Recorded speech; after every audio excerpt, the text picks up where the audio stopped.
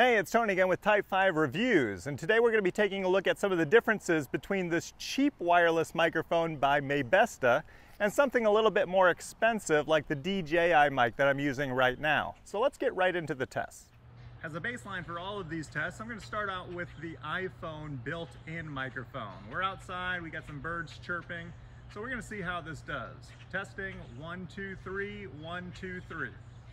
Next, we have the wireless microphone from Maybesta. It does have some built-in noise cancellation, but I've noticed that occasionally it'll pick up some popping sound, which is due to wireless interference.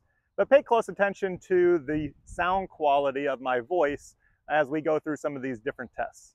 Now, this is the wireless microphone from DJI. It also offers noise cancellation, and it comes with this dead cat so that it can block out wind noises as well.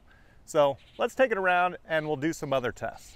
For this next test, I'm using the iPhone camera and I'm standing next to my air conditioning unit. So we'll see how this handles some of that droning background noise. Testing, 1, 2, 3. This, of course, is the Maybesta microphone next to my air conditioning unit. Testing, 1, 2, 3, testing, 1, 2, 3. Can you tell the difference? And of course we have the DJI mic next to the air conditioner. I actually have the transmitter set to +3 dBs and the receiver set to +2 dBs because I feel like that gives me some really strong audio levels. So let's take a look at some other tests. Next, we're out here by the road and I'm using the iPhone microphone. Let's see if we can pick up some car noise as they pass by here. Again, that's the iPhone built-in microphone. Next, I have the Maybesta mic. We're going to see if we can pick up this car audio as it passes by. And we have another one here coming down the road as well. Testing, 1, 2, 3. Testing, 1, 2, 3. And last but not least, we have the DJI mic. We'll see how this sounds as we have these cars passing by. Testing, 1, 2, 3. 1, 2, 3.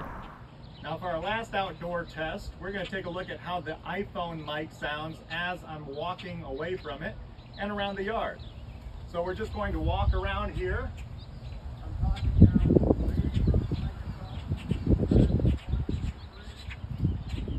see as I'm walking around the yard, you can't quite pick up my voice as good as when I'm closer to the actual camera here.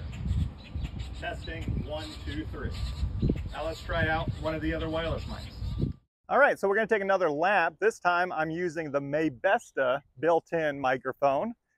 Again, whether I'm pointed towards the camera or away from it, it should be picking up my voice at the same audio levels, but pay attention to see if there's any of that popping noise from the wireless interference as I walk further away and closer to that iPhone camera. And lastly, we have the DJI mic. As I take another lap around the backyard, you can really tell some of the differences in the audio quality between this mic and the Maybesta mic. And I like that it has good range to it, so I don't have to worry about how far away I am from the camera, especially if I'm just shooting video in the backyard. And for this last test, we're back inside the house with a nice quiet environment. I've been using the iPhone 13 mini this entire time for this recording, in case you were wondering. So let's take a look at those other two mics again. Next again, we'll have the Maybesta wireless microphone.